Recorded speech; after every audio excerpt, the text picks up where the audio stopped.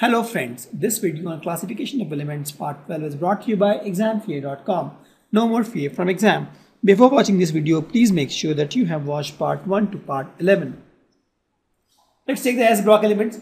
So elements with the last electron enters S orbitals, those elements are S block elements, right? And these are my group 1 and group 2, that is alkali metals. These are my alkali metals and alkaline earth metals.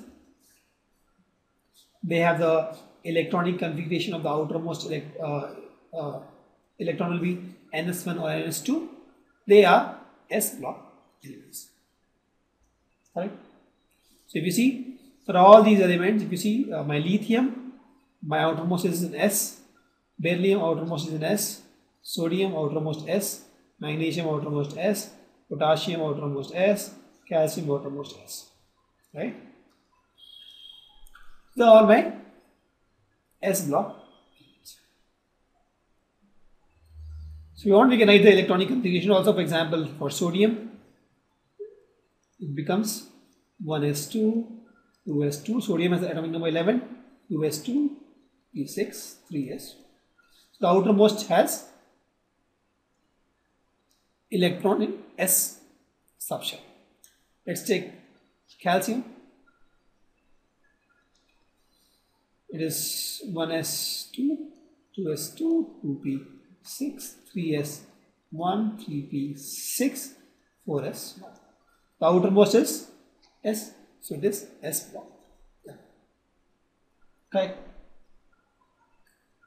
And this is the order where we fill the subshell using above principle.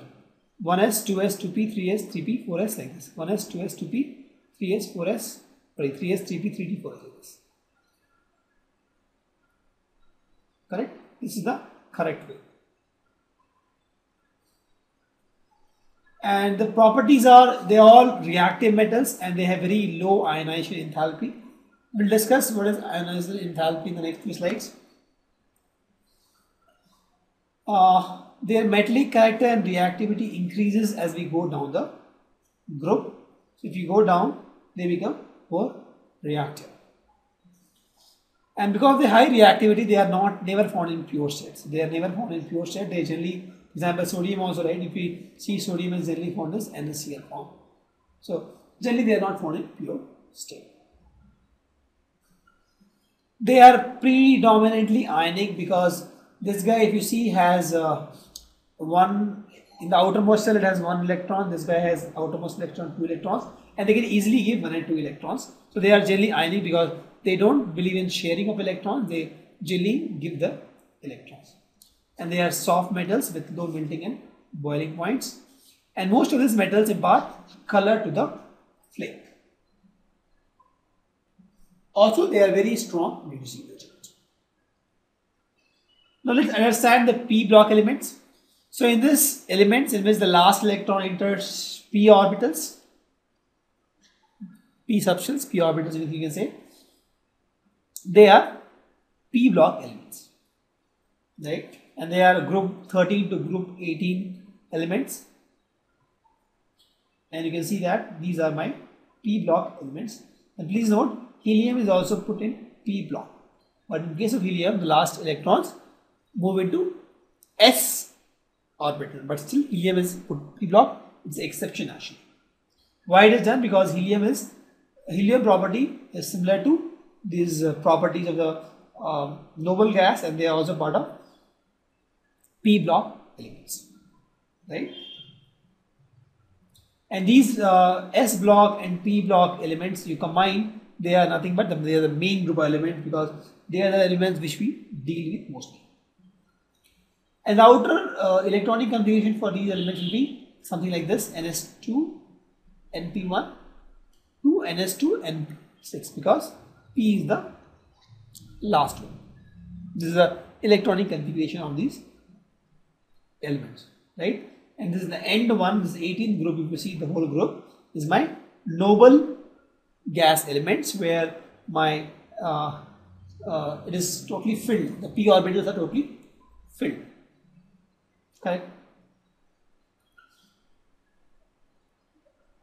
So if you see these elements, for example, helium is exception, but apart from helium, if you see my boron, the last element goes to p block, carbon p block, all these the last element goes to p block, but all these elements also if you see the last one goes to p block.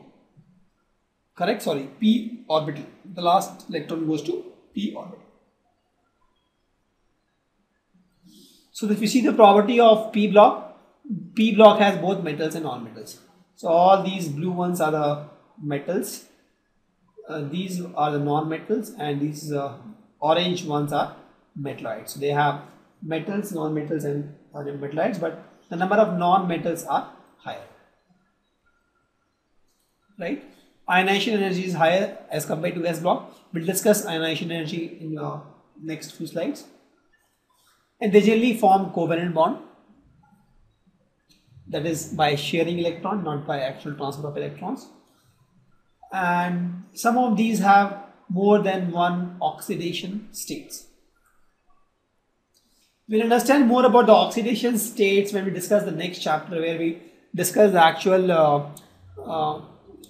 how the compounds are formed using my sigma bond, pi bond, all this thing takes care and happens, and the electrons are shared, and all this chemical combinations which happens when two atoms combine. So we'll discuss all the things in the next chapter. And preceding this noble gas family, so we have two chemically important groups of known metals. They are called halogens and chalcogens. They have a high electron gain enthalpy. We'll discuss electron gain enthalpy in the next few slides.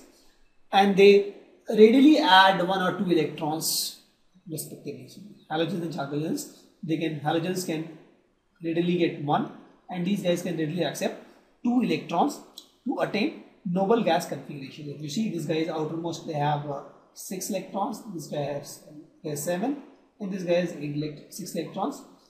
This guy has 6. So these group can readily accept 1 electron to attain the noble gas, and these group readily accepts 2 electrons to attain the noble gas configuration. But at the end of the day, all these elements want to be stable in life. They are just like humans. Everybody wants to be stable in life. Decent job, decent family, that's you call stability. Here also, all these elements want to be stable. And that's why all these elements combine, they react, and the goal is to have the minimum energy and to get stability in life. So we'll discuss all these things when we discuss the next chapter, why elements combine, why atoms combine, and those kind of things. But just understand this here, that this group, fluorines, since they have outermost 7 electrons, they can readily accept 1 electron. In this group, since they have 6 electrons in the outermost shell, they can readily accept 2 electrons. And the non-metallic character increase as we go down, move from left to right across the period, and the metallic character increase. This guy, if you see, non-metallic character increase, and if you go down, the metallic character increase. So we have learned these all things in the class 10, why it happens, where the metallic character increase or decrease as we go down from left to right. We'll discuss all this thing again also in the logical way, why this happens. Thank you. Visit examfear.com to watch free educational videos, try free online tests, get the best quality study materials, study from the best tutors and mentors, and much more. Thanks once again.